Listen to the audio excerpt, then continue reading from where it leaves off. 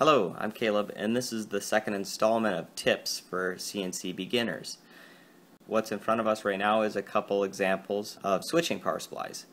This is obviously pretty common. Most people have seen this type of power supply form factor in laptops and all sorts of different things. But even in kits like the ShapeOko 2 full kit from Inventables, you'll find a 24 volt power supply that's in a form factor. So they're very common.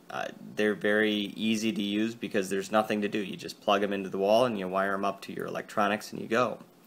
Another type of form factor that you'll find quite often is one like this. This is a 5 volt 6 amp power supply, but they come in all sorts of different varieties.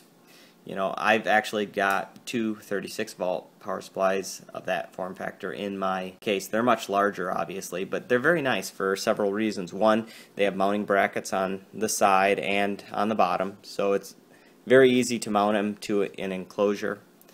Much easier than something like this, where this would definitely work better on the outside of the case, which I would probably do that, but I like having everything nice and tidy in one box. It has a very nice terminal block for tying up the 110 or 220 power in some cases to it, and also for the DC out. Another thing is this little potentiometer that is used for voltage adjustment, which we will get into at the end of this video. We'll actually do a demonstration on measuring and adjusting the voltage that comes off of this power supply, which is a good idea to do when you buy power supplies like this, especially when they come from places like China, because while it's really cheap and typically the product works the way it's supposed to work, it's always a good idea to do some testing before you wire it up to your electronics and discover that it's, you know, detrimental to everything. So we will get into that later. But first I'd like to talk about the term overrating. Now, what I mean by that is that when you're looking for a power supply, you should look for a power supply that has a little bit more current capacity than what your electronics are going to draw. So for instance, if you have your stepper motors and all of the rest of your electronics are drawing 20 amps of current, you should probably think about getting a power supply that has at least 10% more current capacity on it than 20 amps. So 22 amps would be a good example of that if we're following a rule of 10%. So obviously you don't want to go overboard and buy a power supply that has 30 amps of power in that scenario, but definitely 22 amps would be a better scenario. And the reason you should do this is because power supplies, like any piece of electronics, are prone to wear more when they reach their maximum or are required to run at their maximum limits on a regular basis. So you'll end up possibly wearing your power supplies out or blowing them up if you try to run them right at their maximum for any amount of time.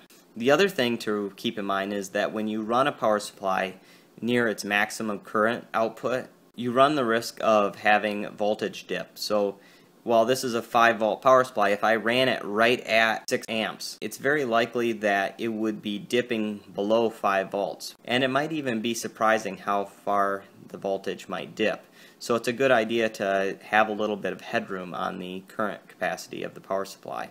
One other thing to keep in mind is that power supplies in this kind of a form factor often have a switch either inside the housing or on the side that you can switch between either 110 or 220 power, which just makes it a little bit more versatile, especially when you're in a situation where you have a spindle that uses a 220 VFD. That would allow you to have a much simpler wiring solution to your electronics package, where you just have 220 running to both the CNC electronics and to the VFD. So I hope that was helpful. The next thing I'm going to do is set up a multimeter, and we're going to wire up this power supply that's in front of us, and we're going to actually measure and possibly adjust the DC voltage that's being outputted from this particular power supply.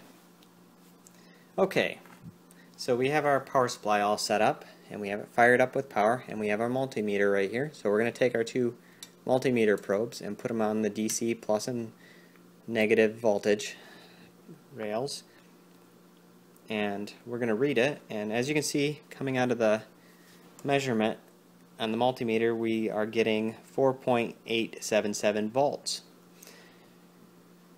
So we're kind of a little lower than 5 volts on this particular power supply.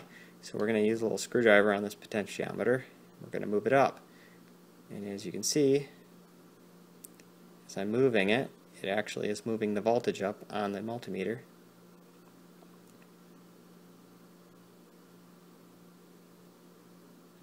Okay, went past it, so we just have to turn it back a little bit. Kind of just like turning the volume up and down on a radio.